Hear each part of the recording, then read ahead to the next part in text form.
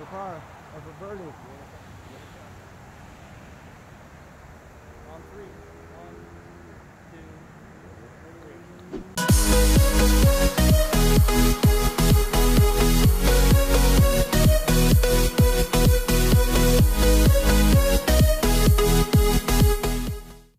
3. Had to make one quick stop at the office to grab the drone because I think filming a golf course, if I'm playing golf, who wouldn't want the overhead drone shot of a golf course?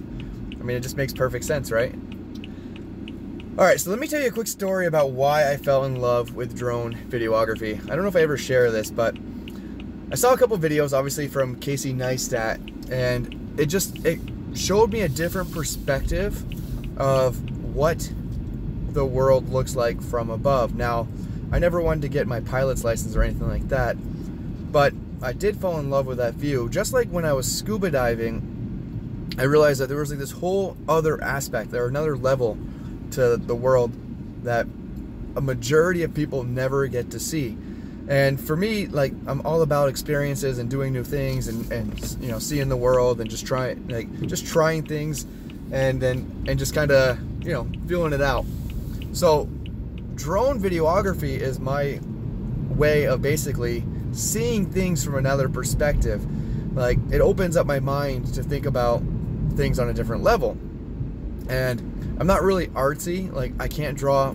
If you ask me to draw a banana or draw any kind of shape, it is horrible. But when it comes to video, like just normal videos, like if you asked me to like film a video or like a music video or anything like that, I don't have that creative talent.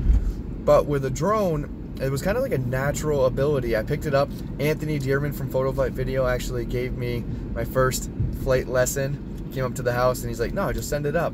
And that's why I actually let people, you know, fly my drone all the time, because I think that by opening the doors for people and showing them, you know, what the world looks like from a different perspective gives them the opportunity for them to grow.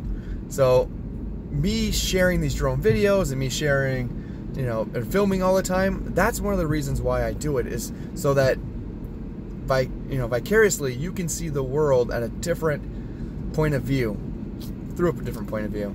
So that's it for this morning. I'm already 10 minutes late, normal, but golf doesn't start till 9 and I got a few extra minutes. So I will update you when we start swinging the clubs, I guess. Any alligators? No alligators. No alligators.